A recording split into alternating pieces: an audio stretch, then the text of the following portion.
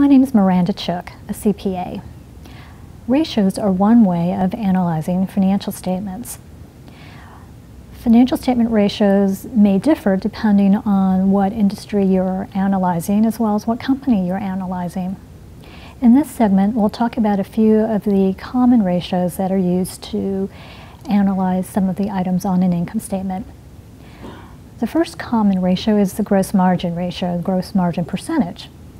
This is calculated as taking the gross margin divided by sales.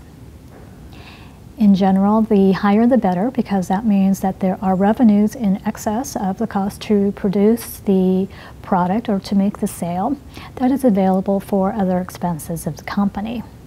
But again, you'll need to compare it to other companies within the industry to really get some context as to how well this company is performing.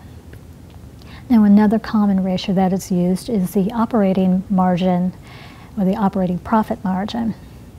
And the calculation itself is just to take the operating profit divided by sales. And operating profit does reflect a company's sales, lesser cost of sales, less some of the operating income and expense items.